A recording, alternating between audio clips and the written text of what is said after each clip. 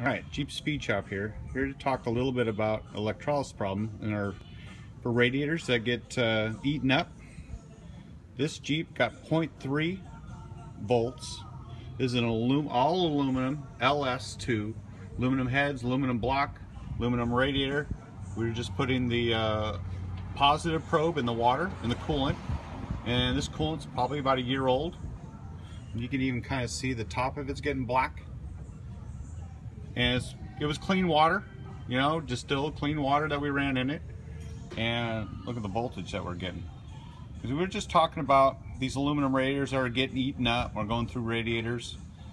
I think that we need to start checking voltage in radiators and seeing where we're at, and then maybe changing our coolant. And you definitely got to need to run a good water, not something out of a creek or something. So this is definitely a concern, and we're just going to start touching on it a little bit and then see what's going on here.